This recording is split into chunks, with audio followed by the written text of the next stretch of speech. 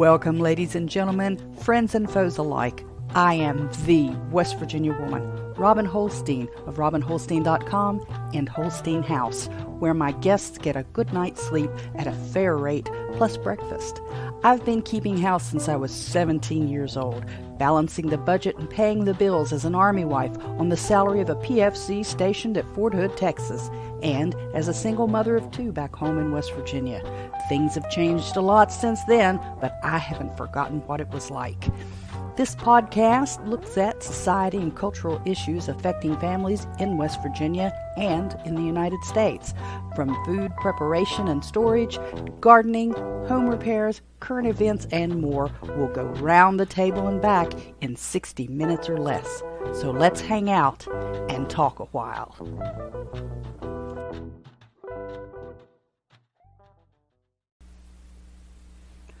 Well, good morning, good morning.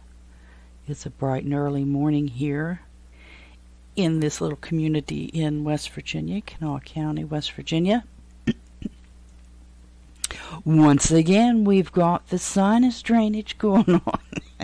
I know you wanted to hear about that. I know you've been waiting for an update on the fact that I have sinus issues.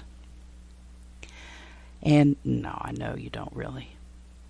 But that is a partial explanation for the differences in the sound of my voice. Some days it's a little more, B. Arthur than others. For those of you who ever watched either Golden Girls or Maude or some of those shows, B. Arthur was an actress. She was rather tall and she had a fairly deep voice for a woman. And sometimes when I have some of my sinus or allergy issues, I get this very grainy, deep sound to my voice, and I call it my B. Arthur voice. So there you go. It's really early, and I apologize, and this is probably very unprofessional, but I apologize for the odd uploads. I really had wanted to target Tuesdays and Thursdays, and then I thought, well, that's kind of close. There's only a day in between. There's not a lot going on here in a 24-hour period of time. So I was experimenting with some other days, and then life, because, this isn't my profession. I don't make a living at content creation or podcasting or my YouTubes.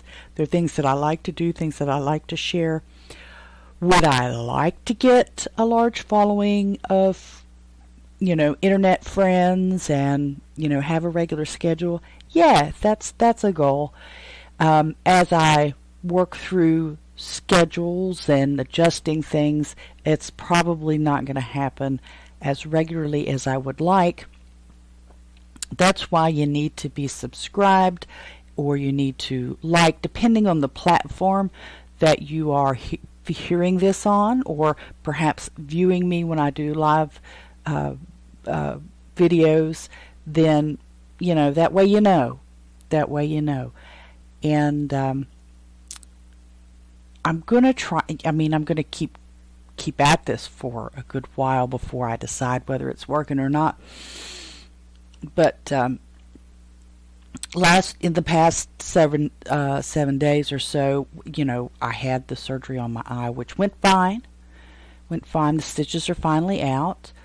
Kind of coerced them out a little bit, because you're supposed to keep, Vaseline on them to keep them moisturized so that they don't dry out and pull and tear the skin and worsen any scarring and all that stuff. And they come out easier. So they were working their way out. They were itching me to death and poking me in the corner of the eye, and I just kind of helped them along, maybe a day or so early. But in the meantime, I went down and got my flu shot, and I don't normally have trouble with the flu shot. I have been taking it for many years, every year. I kind of see the flu shot as separate from some of the government conspiracy theories about the Rona vaccinations that are just worthless in my opinion. And I began taking them when my younger son was the son that he committed suicide and he'd been born prematurely, very prematurely. I was only 6 months along. He was 1 pound 9 ounces, so very well undeveloped, and it's just he was a miracle and a gift from the Lord that he made it at all, much less to live as long as he did. But so when he was very tiny, his pediatrician requested, or suggested, I should say, because he couldn't have forced me anyway, that we make sure everyone in the household had the flu vaccinations, because especially in his first 3 or 4 years, his immune system would constantly be playing catch up, and he would be more susceptible because he had a little spot of damage in his lung from being intubated for 99 days almost. And it would be harder on him if he got the flu. And at that time, the flu was the basic one that you could vaccinate yourself against. And so I started getting the flu vaccination then, and we would get them or he would get his in early October. I would usually get mine in November, and the rest of the family. Well, my older son, according to whatever the pediatrician suggested for him. But to shorten that story a little bit, I went up Friday and got my flu vaccination, and I don't remember a flu vaccination bothering me as much as this one has in the past.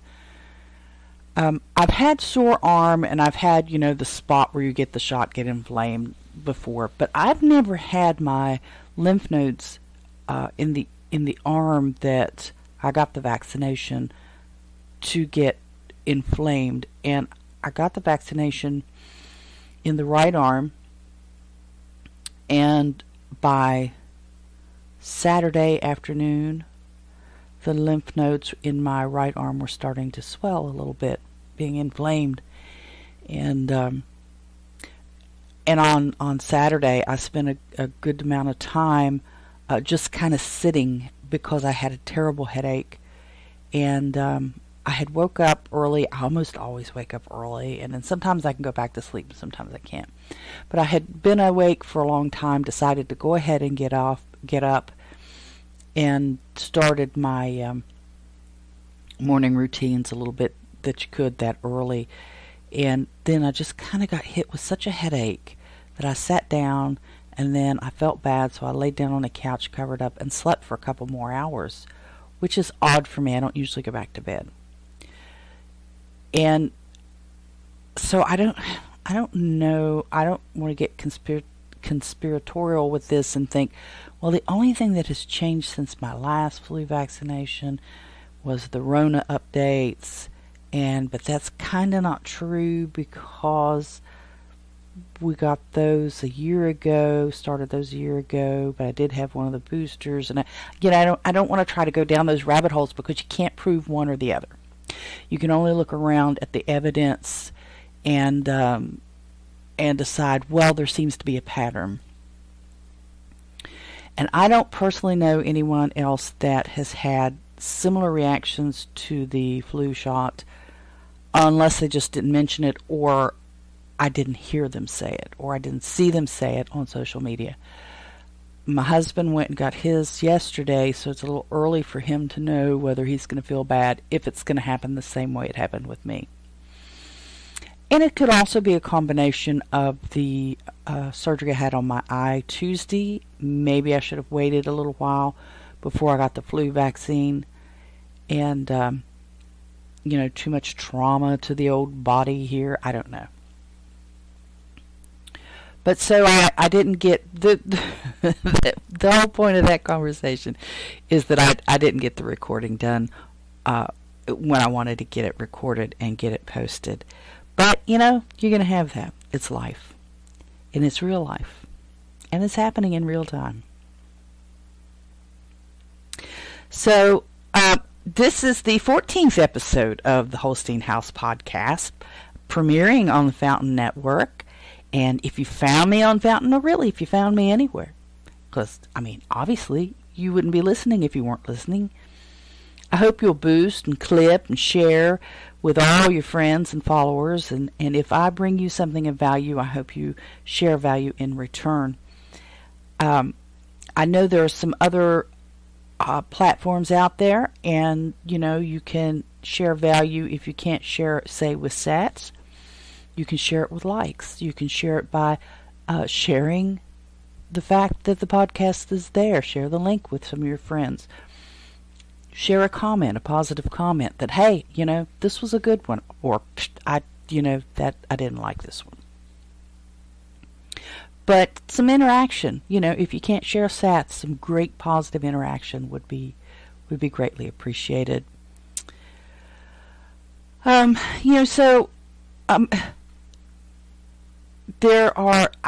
constantly bombarded with these dumb commercials, and you are too.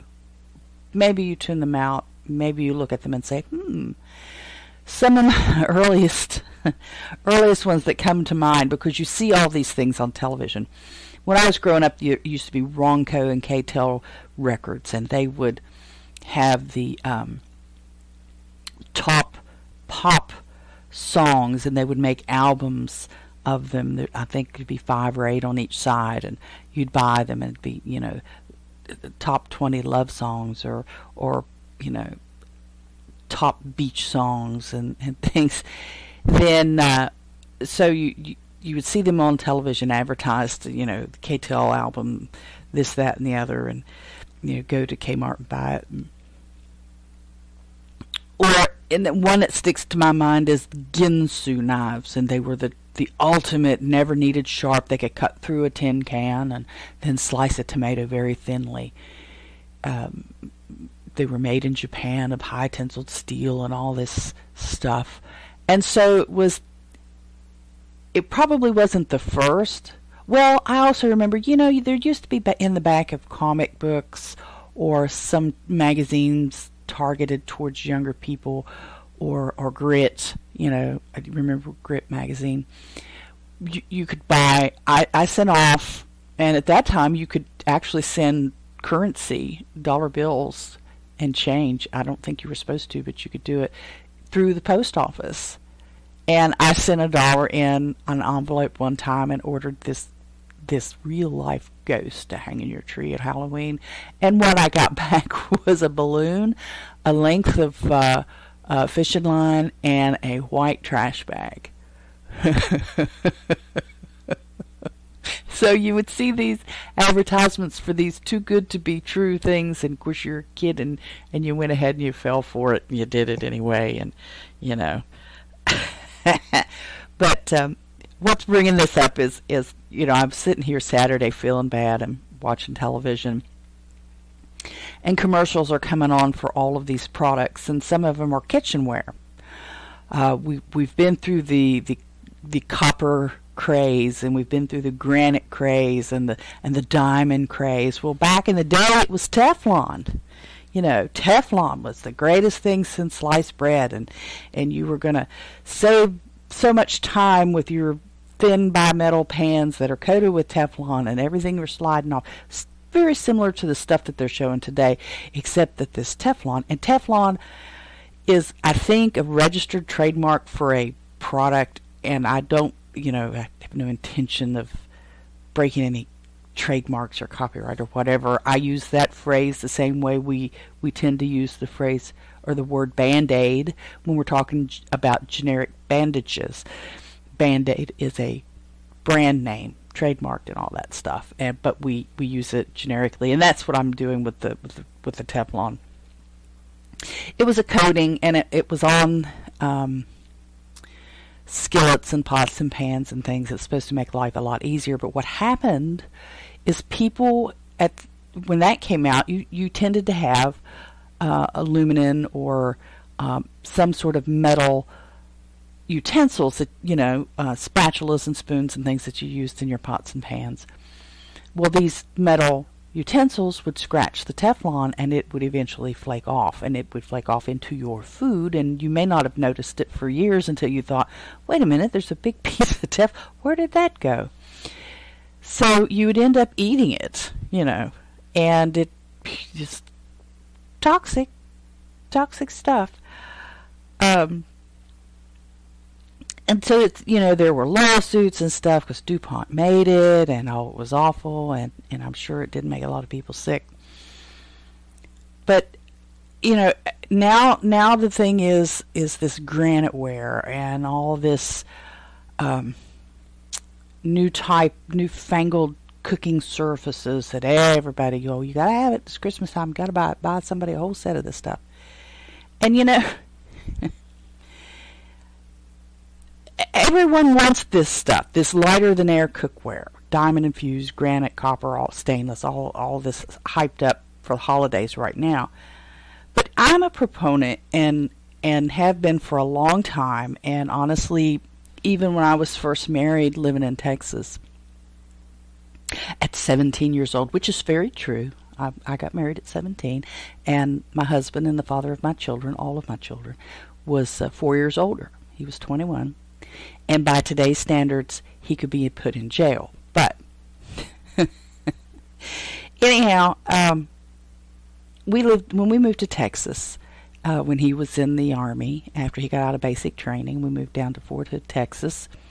We lived off post because, the Army doesn't issue you a family, and when you have a family, you don't get to live on post until you've achieved a little bit of rank and had a little bit of investment into the military, and they feel like it's worth their time and effort to put you on base.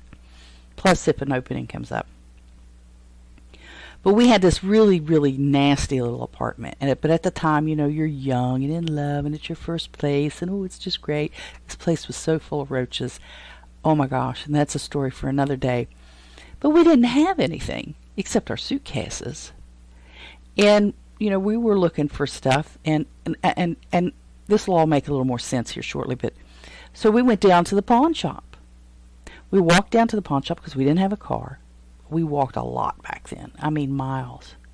I mentioned TG&Y in the last episode. We walked to the TG&Y and bought stuff and walked back. It was like 3 miles. It was crazy. But we were young and full of spit and vinegar, I think is what they say. But anyhow, at the pawn shop, we didn't have a lot of expendable cash even at that. And at the pawn shop, we bought a used radio and a used television.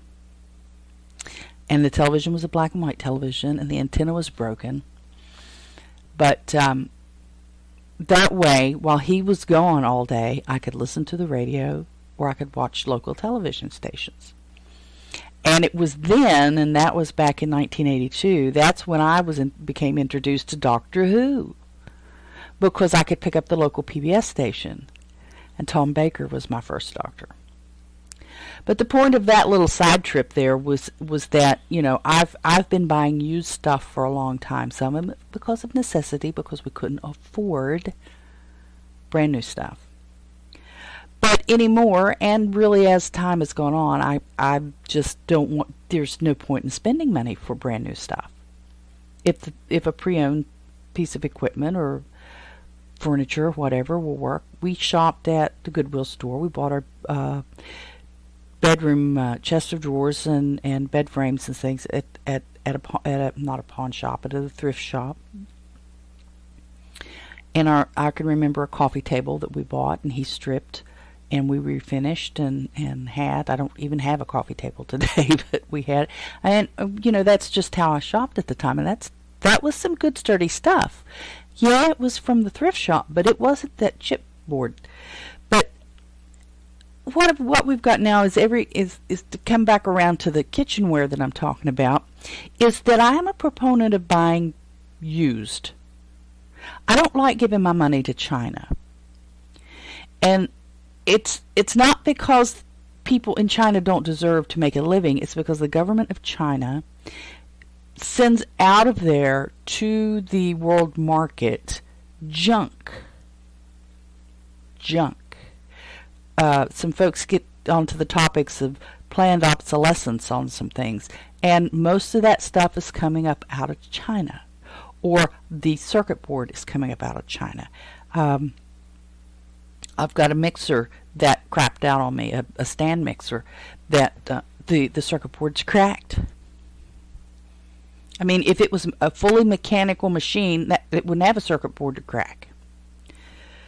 But so what we've got going on now is all of this quick, easy, lightweight junk for your kitchen.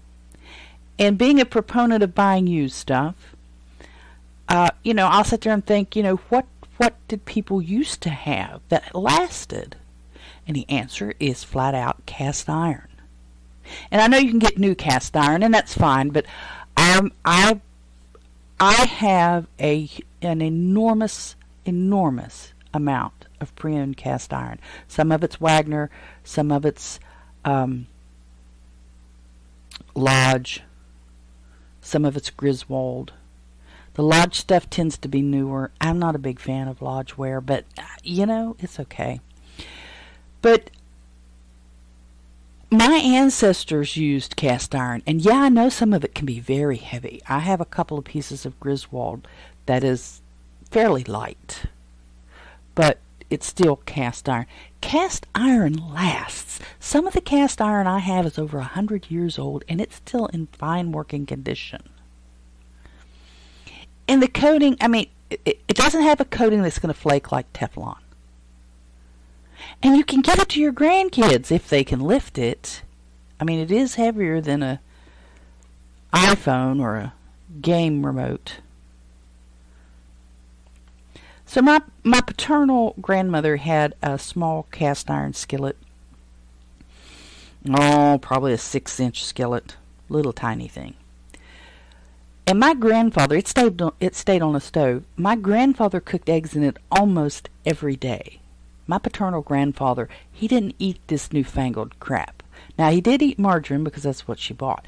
But he didn't eat all of this. He ate bacon. He ate eggs. He ate his eggs cooked in usually Crisco because that was, at the time, that's what she used. She didn't buy lard because it was hard to get at that time. And, Crisco was supposedly better for you. But so but grease, he just generically called it grease, and of course she kept bacon grease and stuff, but I only saw my grandfather, my paternal grandfather, cook a couple of things. One was his eggs, and he would put them in that cast iron skillet, and he would use a tablespoon, and he would spoon hot grease over the top of the eggs so it come out kind of looking like an over easy egg, but he never flipped it.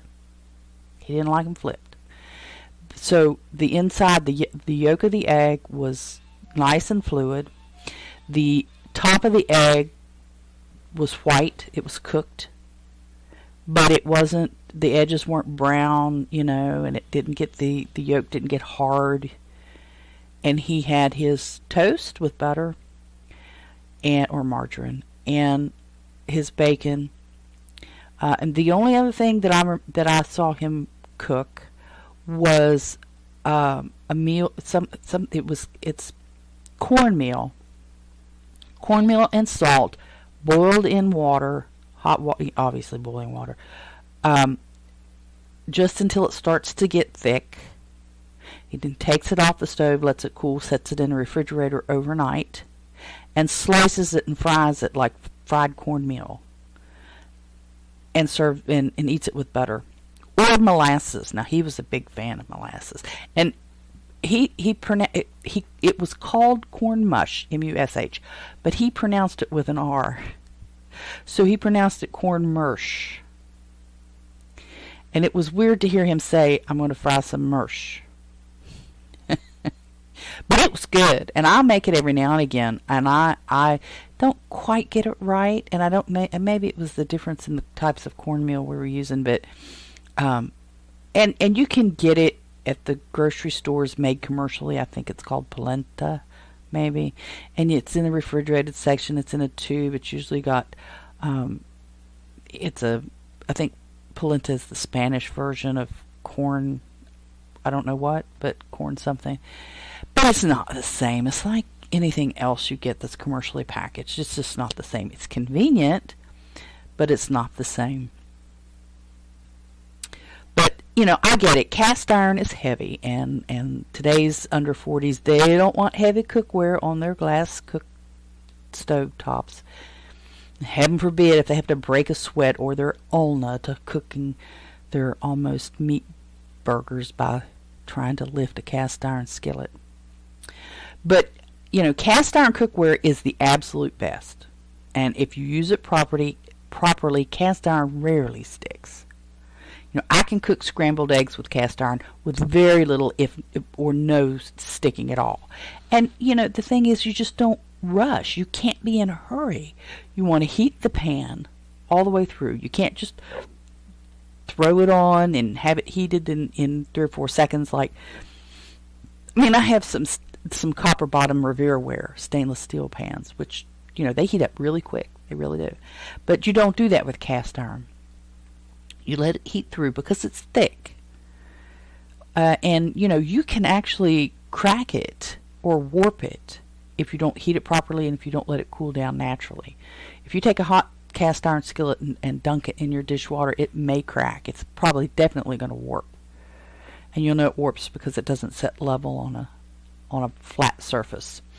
But, I hear people say, but you can't wash it. Oh my God, don't wash. You most certainly can wash cast iron, and you should wash it. You don't want crap growing in it. You can rinse it out, or you can wash it, and with detergent. I use detergent with my cast iron. It's fine. You can't soak it. You don't soak your cast iron. You won't ruin the seasoning, which is the surface buildup that happens as you use it regularly, and it helps develop that non-stick capability. But you can wash it. You don't want to use any kind of metal scrubber like a Chore Boy or a Brillo Pad or something like that to scrub it clean with, because that'll scratch up the seasoning. If you have a little sticking issue, you can use some of those soft scrubby nylon scrubbies, or those some of them are green and some of them are brown. There's some kind of a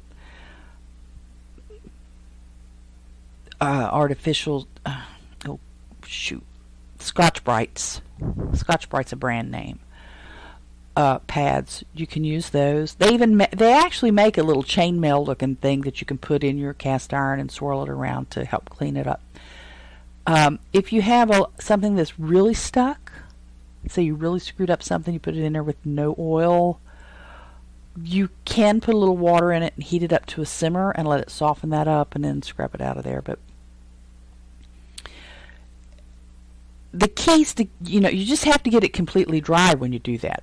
And so if you've let your cast iron cool, you've drained off any grease that's in it, you've put it in your warm dish soap, dishwash water, and with detergent, and you've scrubbed it up, then you need to take a towel. You drain the water off, excess water off. Take a towel, dish towel, dry it as best as you can, and then you put it on a hot burner until the moisture that's still there has evaporated. Because you want it completely dry, because, hello, it's iron, it will rust. Then you want to take, and I use Crisco, and I know a lot of people freak out about that. I don't like to use lard because it tends to go rancid sooner than Crisco. But if you're using your cast iron regularly, it's not going to happen. It's not going to go rancid anyway. So you want to take some Crisco on a paper towel and just kind of wipe the inside of your cast iron skillet or pot if you're using a pot.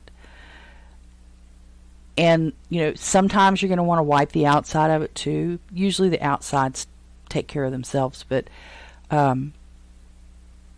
you wipe it with that, give it a few minutes to absorb into the oil, or not oil, into the pores of the skillet. Then after it's cooled down again, wipe off any excess and then store it away.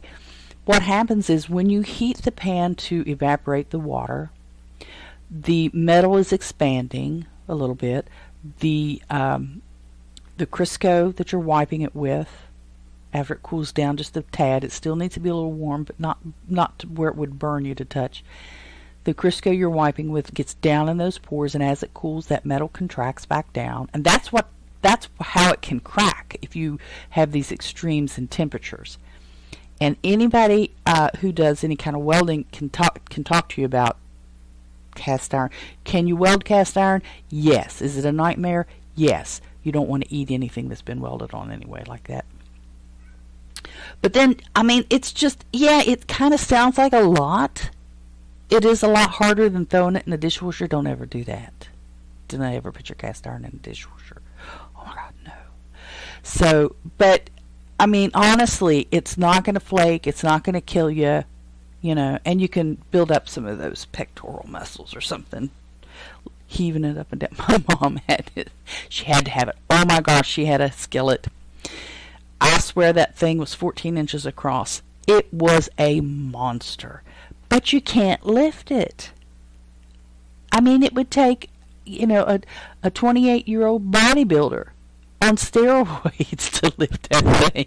She had to have it. She couldn't lift it, but she had to have it. So it sounds harder than it really is. The key, like I said, is to get the oil on the pan while the pan's warm. And then when you're cooking with it, heat the pan before you put any hot pan, cold oil. When you're talking about oil in cast iron, that won't cause it to warp or crack because you're just dropping it in the top of the pan. What can cause it to crack or warp is putting the whole pan hot into something that's much cooler, like your dishwater. But, you know, I talk about it a little bit. I do some cooking with cast iron, and I do a lot of cooking with cast iron, but I've got a little bit on my YouTube. I'm going to do some more on it. And if you want to look me up on YouTube or Rumble, subscribe there. You can watch when I do some cast iron cooking here in the future. You can look at some of the other stuff that I've got on there too. But now look, don't forget, this is the 14th episode of the Holstein House podcast, premiering on the Fountain Network. If you found me on Fountain, I hope you'll boost, clip, and share with all your friends and followers. If I bring you value, I hope you will give me value. And I hope that my talk just now on cast iron was a little valuable to you. And I'd love to know of some of your experiences. Have you ever tried cooking on cast iron? And would you be willing to if you thought you could manage it? Because you can get the small skillets. You can start with those, and then you don't have to worry.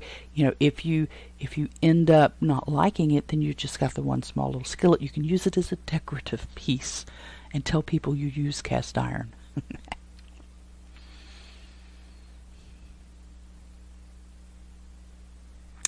Okay, I got another piece of tarp for the chicken run.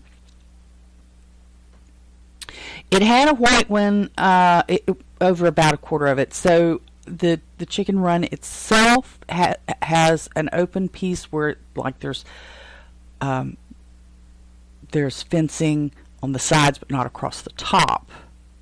And then there's an area that has what a lot of people use for a dog kennel, which is the aluminum framed piece with the top and the sides and the door and all that stuff.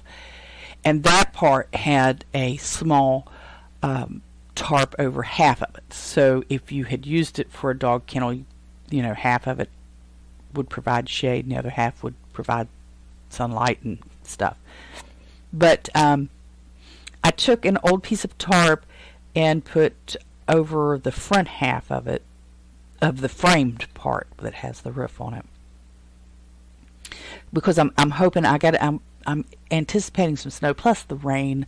If I can divert some of the rain to keep it just gets so just wet in there and it doesn't dry that quickly.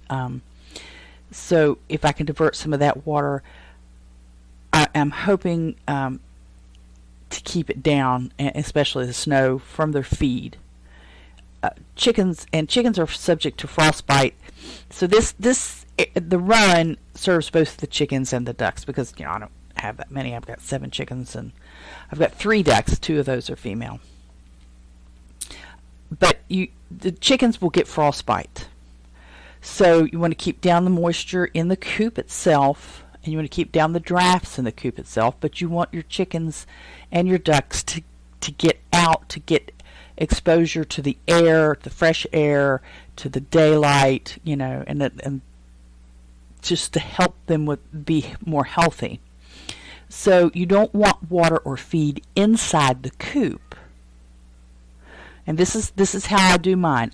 There's no actual feed or inside inside the coop.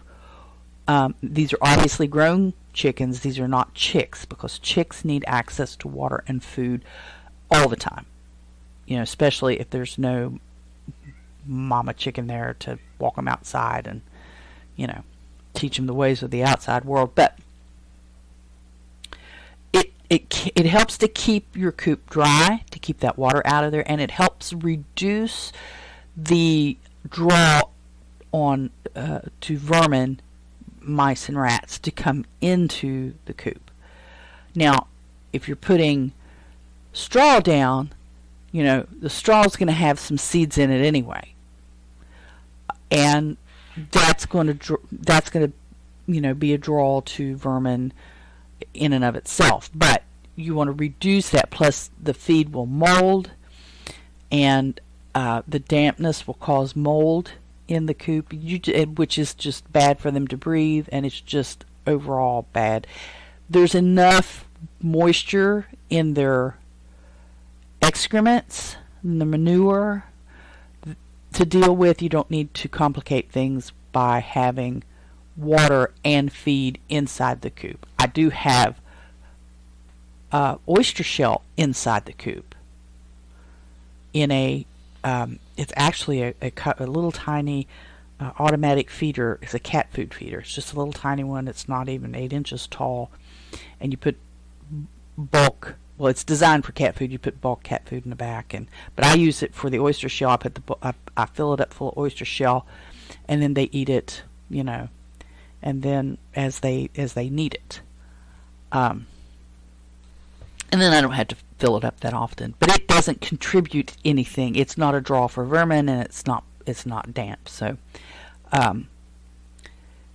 that's why I don't mind keeping that inside there.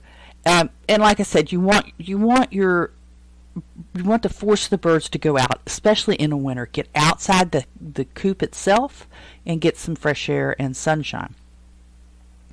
Now, my ducks, they don't like the snow that much, but they'll go out in it. And they'll even play, in their bath water, they'll even play in it when it's icy. But the chickens hate it. They hate the snow.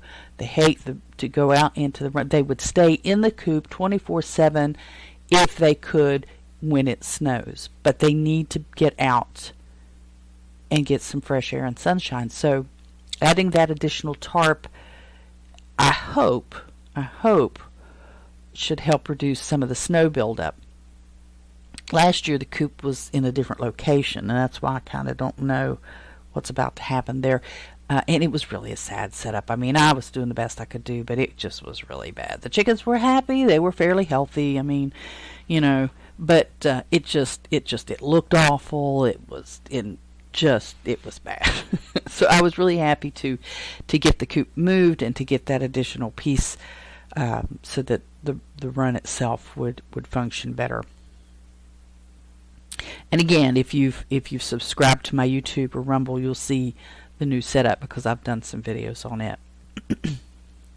One of the rain barrels just about fell over. I have a couple of those big black pickle barrels from, oh my gosh, 10, 12 years ago. I don't remember now. That I converted into rain barrels to catch rainwater. And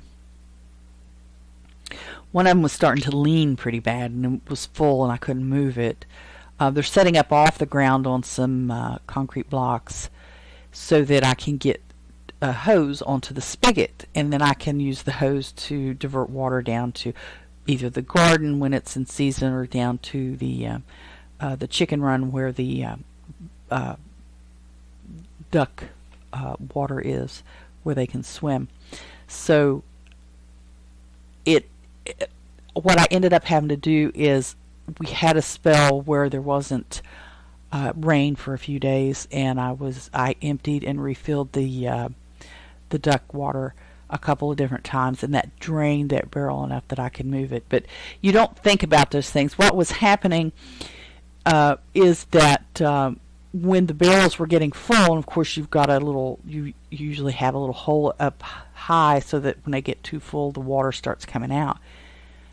The water, they would get too full. Well, that was kind of washing away some of the soil around the cinder blocks that they're up on.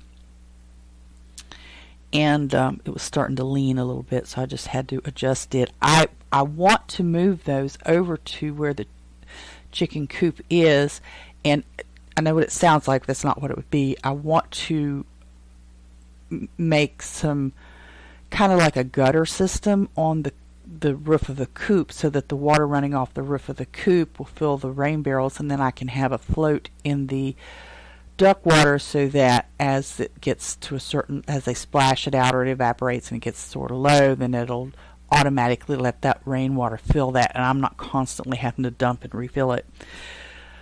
And I still need to put a spigot on it to, excuse me for stretching, a spigot on it to drain, or a plug is what I mean, so that I can drain the barrel without having to dump it, because right now I have to heave it over, and it's a nightmare to heave it.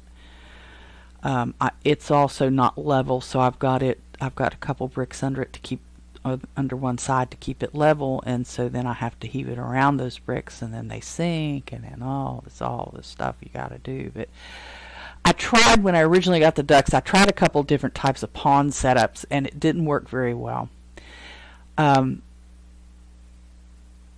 They would fill up, but where I had them at that time, it was getting mud run into them. I might be able to redo that again this spring.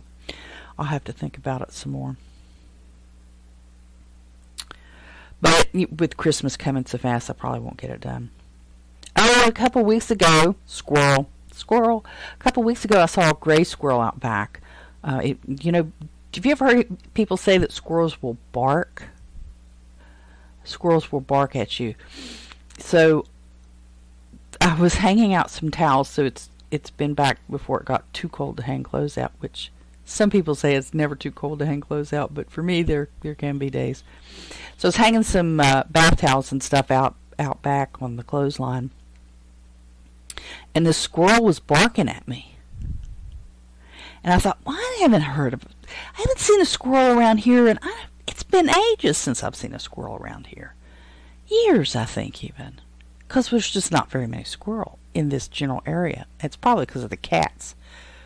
I think cats will eat a squirrel. I mean, they are a rodent. I don't know. I'll have to ask somebody. But so I decided I'd get a squirrel feeder, and I did get one on clearance at, I think it was at the Walmart. And I got some of those squirrel corn things, and I got to get those in a container to keep the mice out of. They're probably all over my back porch this morning. But the only place I had to put that feeder was on the what's left of the fence post out back, and it's a metal fence post.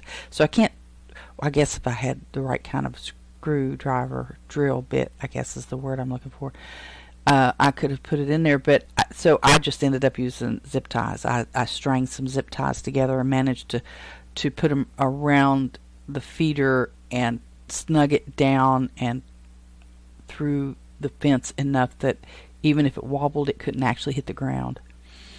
And then I put that feeder up, and I'm going to see what happens. I might regret it.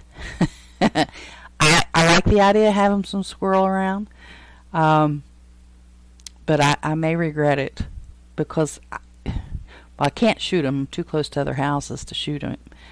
I don't guess you trap them, but I don't know. They're good for the ecology, I think. They're part of nature. Part of nature. So we've still got a few open dates for Holstein House as far as reservations. I did get down to St. Albans. I was talking about that last time. I did get down to St. Albans to pick up some Coal River coffee. And I spoke with Rachel, one of the owners of the Coal River Coffee, and she runs the coffee shop, and she likes to do all the baking and stuff. And I was talking to her. I purchased 2 pounds of their Wild and Wonderful whole beans. I will be able to grind those. I have a manual coffee grinder, and it really doesn't take that long. I have an electric one as well, but I don't like it. The noise it makes, it's a high-pitched noise, and it's just awful. And it doesn't grind coffee beans evenly, so I can set it even at fine or espresso or whatever it is, and it's still not exactly what you'd think. But that hand grinder, it grinds. It's a very even grind. I really like it, so I'll be able to do that. And I'm going to find a little. I was reading about espresso pots and how they work and how they're different than pour over or percolator, because I have a stovetop percolator and I have made coffee in it before. I don't have one that you can see the color of the water, so I can't judge really without looking, taking it off the stove and looking down in it whether the coffee's ready or not, because you set it on top of the stove. It's not electric. I have an electric one. It's a vintage 1960s era coffee pot, but I don't have the cord. I ordered a replacement cord for it and got the wrong size, and I haven't been able to find one to fit it. I think it's Westinghouse. I think that's the brand name. But it's the same pot you see in the movie Hidden Figures. So, I mean, I know what kind I'm looking for, but I can't find the right size. I had thought I did, but I didn't. But anyway, so I'm looking into trying to find a pre-owned espresso pot that you put on the stove. I've seen those somewhere, and I just didn't realize what I was looking at. So these pots, they set on the burner. Some of them are not made for gas, so I have to find one that's made for a gas burner. And I'd rather get it pre-owned than new, but I may end up having to get it new if I want to do it. You set it on the burner, and it kind of works like a percolator, except that the pressure, the steam builds up in the base. So in the base you have you have your distilled water, and then you have your beans in their filter, and then you put the top on. And instead of the water boiling up through the tube and splashing down over top of the grinds, the coffee grinds, you have the steam being forced up through the beans. So what comes out of the tube is the coffee, or the espresso, I guess. And well, no, it's still coffee, because espresso is just the technique. So instead of the hot water going over the beans and dripping out, the steam is going through the beans and then condensing in the tube and bubbling out into the top pot. And then that top pot's where you pour your espresso from. But I want to try that. I want to be able to offer, well, now I like my drip coffee. It's just, put the beans in, pour the water in, boom. And I've got a home grade, a household grade bun coffee pot, so it's always got hot water in it, so it doesn't take very long at all to get it. I have the percolators. I have a Keurig. I have a really old Keurig. I got that Keurig back, wow, probably, let's see, I left the conservation agency in 2007. Started freelancing right after that. I probably got that in 2008 or 2009. And it actually was almost nothing. And it's a really top-end model. But I got it through Staples, the business supply store. It was a promotional deal. If you ordered X amount of stuff, dollar-wise, then the Keurig was half price, or maybe even less than that. And I needed a case of paper, so the case of paper hit the dollar amount, and I ordered that, and I got this really nice Keurig. It has three cup sizes you can choose from. It holds quite a bit of water. I mean, it's just really nice. I have a cheaper one too that I got at a thrift shop for like, I don't know, $5. I had to take the filter out of it. They had used the regular filter on it, and water filter. And I had to take that out. I had to get that old water. It still had old water in it. I had to get the old water out of it and clean it, obviously, but it works just fine too. And I got it for $4, like I said. You can find stuff, and I have it at my other office on the other end of the property. I'm not over there very often, which is sad. Let's see. Oh, so I got the Wild Wonderful beans at Coal River Coffee, and I've talked to them about getting some small gift packages of it's either 2 or 4 ounces. Rachel wasn't sure, she said, because her husband took care of that. I've reached out to him, waiting to hear from him back on getting some of those so that I can offer Gifts Who Direct Book a gift pack of the Wild Wonderful beans or coffee. I think maybe that would be ground, and some Hall's chocolates. I also was able to stop by the Hall's chocolate shop at the Capitol Market. I didn't get the chocolates that I wanted, and I got them last year. They're a box of 4. And they're pretty expensive for a box of 4 chocolates, but as a gift to my direct book guests, it's worth it to me to get those. But what happened this time is when I went up. Of course, I wasn't dressed real fine because I've been working in the yard and stuff. I don't know if the woman thought I was just trying to steal something or not. I also bought some garland and wreaths for outside, so I wasn't dressed for success in the office.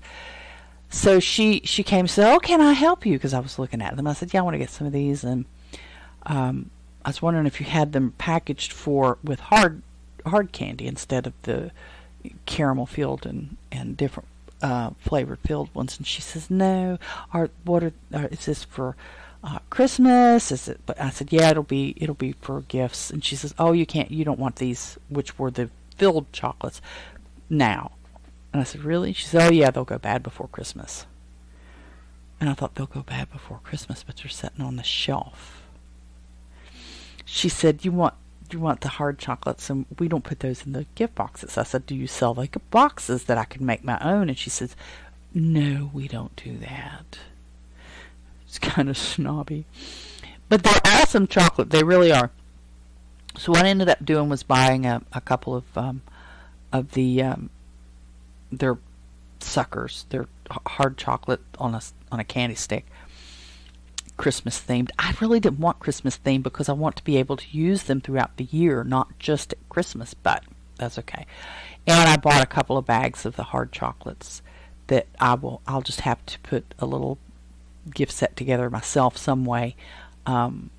Getting a little, you can order boxes. I just hate to do it. Like I said, I don't like to put money into that kind of stuff, but you can get little candy boxes, and I can set those up myself and do those for my guests. So my guests will be able to have the direct book guests. Now, these are not Airbnb book guests. These are direct book only.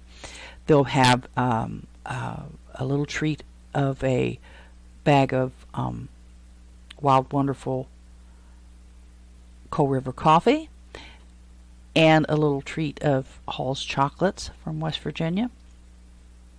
And if I can learn how, I'll be able to make espresso or cappuccinos for them. So let's see, where am I at now? Oh, last week was the first Sunday of Advent. The service was a little lumpy. I tried to explain the history of how we arrived at the 4 Sundays before Christmas Eve, and I didn't deliver very well on it. I mean, my style of delivery was really kind of sad, but I was kind of fascinated at the process that the Christian church went through from about 400 AD to present day, refining the timeline and the activities into the things that we do today and how we observe Advent and the preparation for the return of Christ. It probably would have been better for a Sunday school lesson, but at my church we only have the one service now.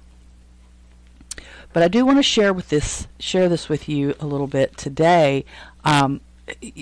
Yesterday, and as I'm recording this on Monday morning, which I apologize again for my timing, yesterday was the second Sunday of Advent, and I want to share with you this piece of the service that I did yesterday, defining the season of Advent. That it comes from the Latin word adventus, meaning coming or visit, and it begins 4 Sundays before Christmas and ends on Christmas Eve. And this is in the Protestant Church, of which I'm affiliated. I know I have a couple listeners who are not in the Protestant Church, and that's okay. I don't have any problem with that at all. And they do their Christmas season a little differently. For us, Advent is the beginning of the church year, and during Advent we prepare for and anticipate the coming of Christ. We remember the longing of the Jews for the Messiah and our own longing for and the need of forgiveness, salvation, and a new beginning. And even as we look back and celebrate the birth of Jesus in a humble stable in Bethlehem, we also look forward anticipating the coming of Christ as the fulfillment of all that was promised by his first coming. And during Advent in my house, we light candles on the Sundays before Advent, and there is usually some sort of a reading. And this being the second Sunday of Advent, we would light 2 candles, and we would recite this: "They will not hurt or destroy on all my holy mountain, for the earth will be full of knowledge of the Lord, as the waters cover the sea. On that day the root of Jesse shall stand as a signal to the people. The nations shall inquire of him, and his dwelling shall be glorious." We are the followers of that root of Jesse Isaiah spoke of. We are the ones who are now called to stand as a signal to the world, to all of creation, that peace is the will of the one who created us. Peace is the knowledge of the Lord that we proclaim from sea to shining sea. And in those days John the Baptist appeared in the wilderness of Judea, proclaiming, "Repent, for the kingdom of heaven has come near, and bear fruit worthy of repentance." We light these candles, the candle of joyful hope and the candle of proclaimed peace, in part to remind ourselves that we are the people rising toward God's promise. But we also light them as a sign to the world, an announcement that there are some who hold on to hope and there are some who work the ways of peace.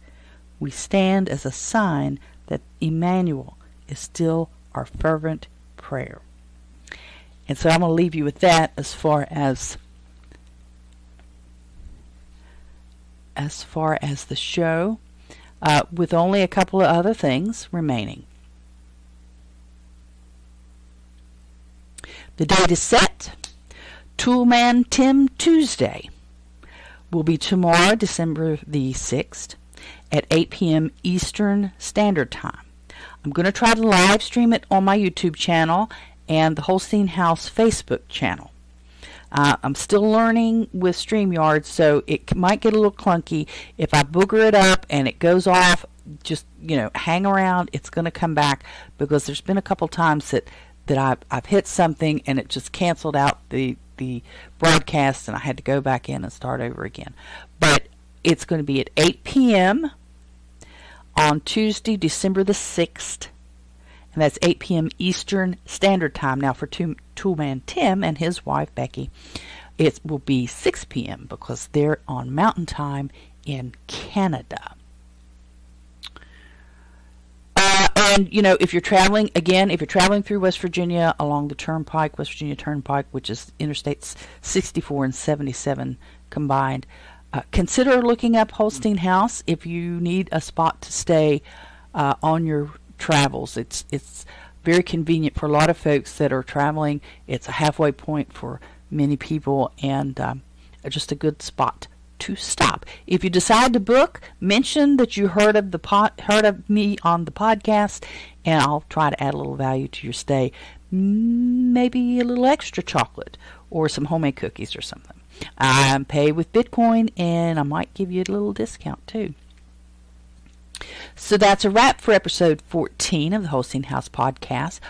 Twice now, the Holstein House Podcast has been in the top 50 on the Fountain.fm network. And I love you guys for helping me achieve that.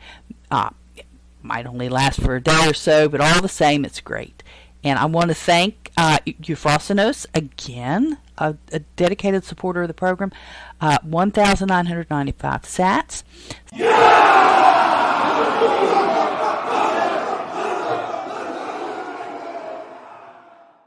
Some excellent comments and a little discussion on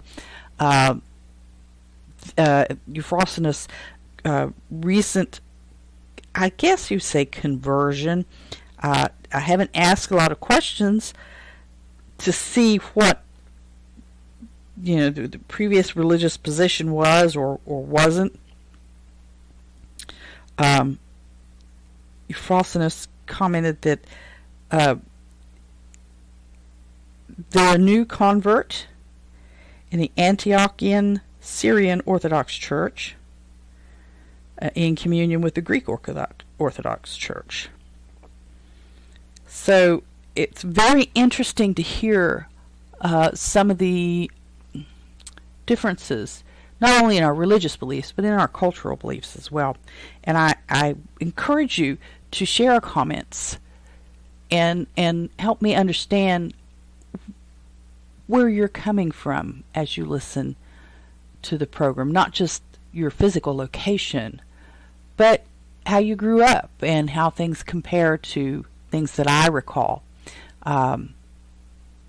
There's also the remembrance of I mentioned TG&Y, and TG&Y was, a discount store in the southern part of the United States, and it was familiar to other listeners. So, feel free to comment. It's okay. I don't have any problem with that. So your patience is continually appreciated as I stumble my way through this and get my skills built using the podcast. So there you have it. Post your comments, do all that boosting, liking, sharing, thumbs up, and stuff that helps spread the word and poke the algorithms. Follow me on most of the big social media platforms and look for my name, Robin Holstein, or Holstein House. Till next time, bye-bye.